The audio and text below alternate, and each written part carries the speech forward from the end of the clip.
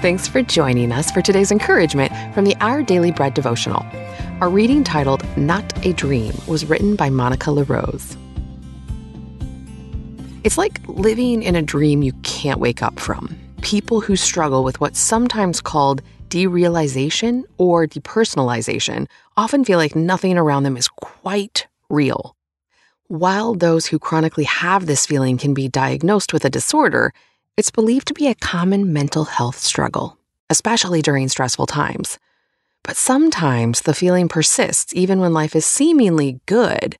It's as if our minds can't trust that good things are really happening. Scripture describes a similar struggle of God's people at times to experience His power and deliverance as something real, not just a dream. In Acts 12, when an angel delivers Peter from prison and possible execution, the apostle is described as being in a daze, not sure it was really happening. When the angel left him outside the jail, Peter finally came to his senses and realized it had all been real. In both bad times and good, it can be hard sometimes to fully believe or experience that God is really at work in our lives. But we can trust that as we wait on Him, His resurrection power will one day become undeniably, wonderfully real. God's light will rouse us from our sleep into the reality of life with Him.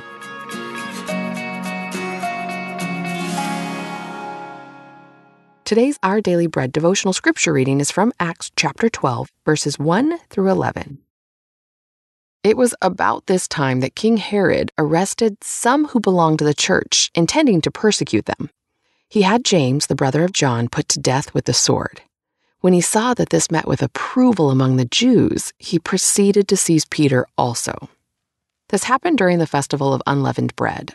After arresting him, he put him in prison, handing him over to be guarded by 4 squads of 4 soldiers each. Herod intended to bring him out for public trial after the Passover. So Peter was kept in prison, but the church was earnestly praying to God for him. The night before Herod was to bring him to trial, Peter was sleeping between 2 soldiers bound with 2 chains, and sentries stood guard at the entrance. Suddenly, an angel of the Lord appeared, and a light shone in the cell. He struck Peter on the side and woke him up. "Quick, get up," he said, and the chains fell off Peter's wrists. Then the angel said to him, "Put on your clothes and sandals," and Peter did so. "Wrap your cloak around you and follow me," the angel told him. Peter followed him out of the prison, but he had no idea that what the angel was doing was really happening. He thought he was seeing a vision. They passed the first and second guards and came to the iron gate leading to the city. It opened for them by itself, and they went through it. When they had walked the length of one street, suddenly the angel left him. Then Peter came to himself and said, "Now I know without a doubt that the Lord has sent His angel and rescued me from Herod's clutches and from everything the Jewish people were hoping would happen."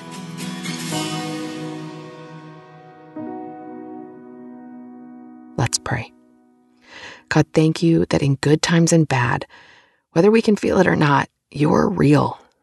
And you are there creating new life and new hope. It's in Jesus' name we pray. Amen. Thanks for listening today. My name is Alicia Reisinger, and today's encouragement was provided by Our Daily Bread Ministries.